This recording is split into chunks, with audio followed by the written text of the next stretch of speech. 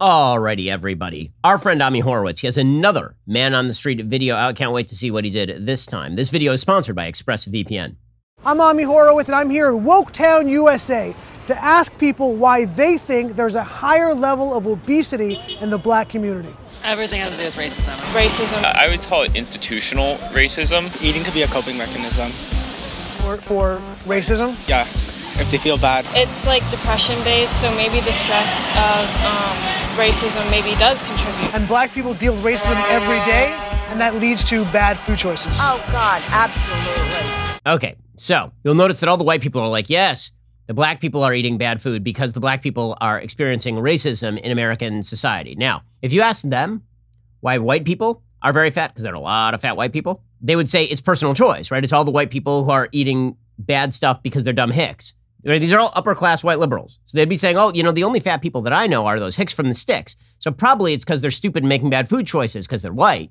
But if it's people of color, then it's, well, it must be not that they are making personal choices that impact their diet. It must be because of widespread institutional racism. I wonder if black people feel the same way as white people. I have a feeling the answer is no. Just as upper-class white liberals think that police are the worst thing for black communities, and black people are like, nah, we kind of need the cops. I have a feeling that if Ami asks a bunch of black people the same question, their answers are not going to resemble the answers given by these upper-crust white liberals. Education is a factor as well, which also ties into racism. They're not being educated as to what is good to eat, what is not good to eat. Yeah. Oh, they're ignorant. They're ignorant. And that's it. Yeah. So this lady thinks that it's because black people are stupid or something. It's not racist, though, when she says that they're too stupid to eat healthy food.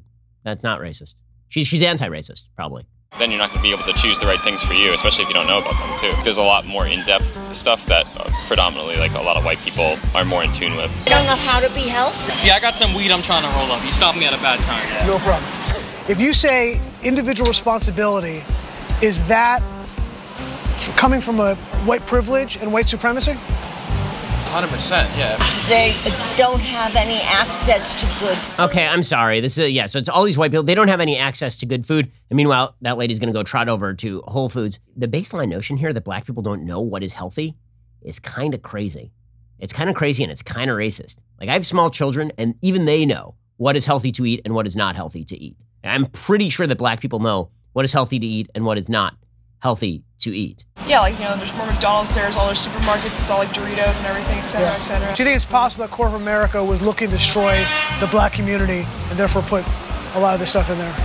I think definitely under some administrations for sure. Okay, so under some administrations, I love that. Trump probably put the McDonald's in the black community. So here's the problem. They've tried to put things like Whole Foods in black communities, and it turns out that the market just doesn't exist for it. A lot of people just don't want to buy stuff from there. It is true that healthy food is sometimes more expensive than unhealthy food, but it depends on the kind of healthy food that you're talking about.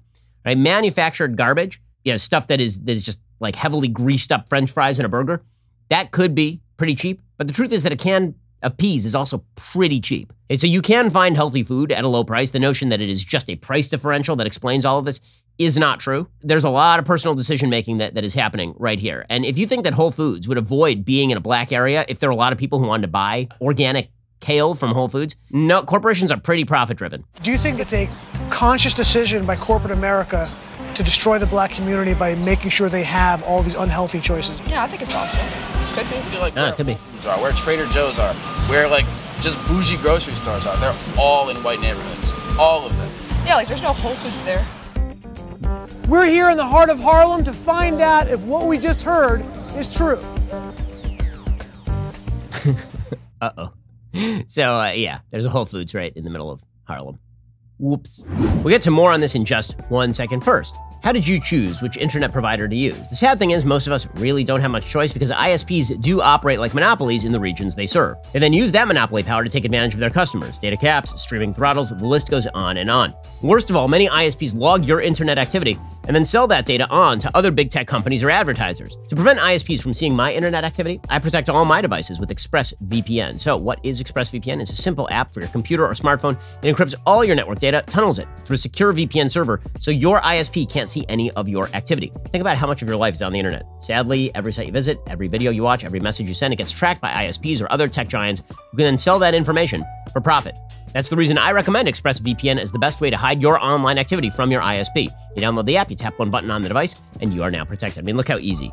I just go over here, I access that ExpressVPN app. Right now it says not connected, but doink, now it's connected. And now all of my internet activity is private. ExpressVPN does all of this without slowing your connection. That's why it's rated the #1 VPN service by both CNET and Wired. So stop handing over your personal data to ISPs and other tech giants who mine your activity and sell off your information. Protect yourself with the VPN I trust to keep me private online. Visit expressvpn.com/Ben. Get 3 extra months for free. Is the obesity rate in the black community because of racism? I think it's because of probably what they eat. I mean, the way we eat. I have a choice. I just think people need to watch their eating habits. It's also down to, the individual in the household and what they learn from the family around them and what they see around them as well. It's like saying we don't know what we're doing half the time when we're making the choices we make. In many instances, knowing the consequences in the long run. Okay, by the way, this guy for president right here. In fact, all of these people for president. All the people that Ami is talking to who are like, yeah, you got to make good individual choices if you don't want to be fat. This is why upper crust white progressives cannot run the country. They are terrible for the country. They are terrible for black people. They are terrible for white people. They are terrible for everything. People eat food and they like different food. Some people like being on a diet. Some people like running. Some people don't. Individual choices. They said to me that saying that about black people is racist. It's like saying black people don't have free will. Black people don't have agency. Exactly. That's just nonsense. Isn't that racist? That's a little bit to me, yes. It's very weird to hear to me personally. Yeah, that guy. That guy's great. I'm a fan. Slot open in the Daily Wire for that guy whenever he wants it. They deal with racism so often in the day that they stress eat. What? Does that not sound right to you? They're misinformed. I love the reaction. It's all these white people like, black people are so stressed, they just have to sit home and eat Cheetos because they're so stressed. And Slade's like, what are you talking about? What? Huh? Yeah. The wokes, man. No one likes them. Now, if they put a big hamburger place and you keep going to it and you gaining weight, they didn't make you go in there. That's what I'm looking at. Whose fault is that? That's the person that's going in there. Are you blaming this guy that opened his business? I'm fat. America's fat. What you want? But you carry it well. Thank you. Appreciate that. I like that lady. She's like, yeah, I'm just going to own it. You know what? My decisions are my own. I like how I look. Deal. Good for her. I took ownership of my weight and my weight gain, so you have to take ownership of your own health, your own weight. Y'all doing some good stuff in Harlem, you feel me? Not a race issue. No, it's not. No, there's plenty of fat everywhere. So again, you'll notice that for the wokes, they're not solutions oriented. Nothing they do makes anybody's life better. Shouting about how Whole Foods is racist and how about corporations, because of Trump, are locating in black areas, that's helping no one. You know what helps people? Telling them that they ought to get control over their own weight. It is hard to think of anything that is more personal to you than your eating habits. You literally make that decision multiple times a day. I make that decision too. I try to keep myself in good shape. I work out a lot, but I'm disappointed in myself sometimes because I make bad dietary choices. I mean, literally yesterday, I started off the day, I had a coffee, I had like 1 egg, and I was like, I'm doing great. And then lunch came, and went out to lunch with my wife and just blew it out with the carbs. That's my fault. Okay, and that's true for everyone. There is no more personal decision over which you have more choice in the United States than the kind of food that you eat. And trying to blame it on systemic racism or systemic poverty is really, really dumb. You do have to ask the question as to why white woke progressives think that they can speak for black people this way.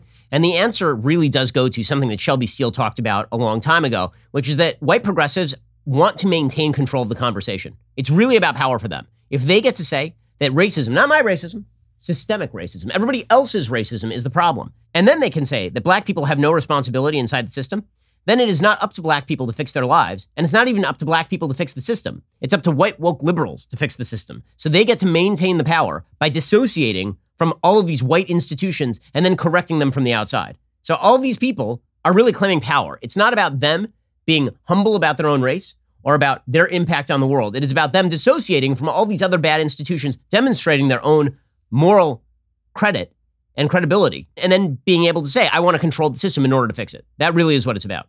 Enjoyed reviewing Ami's latest video. Can't wait to see what he does next, because he's crazy. I know what you're thinking. It's time to binge some more Ben Shapiro videos. Well, you are right. You should. But first, like and subscribe. Perfect. I'll see you in the next video.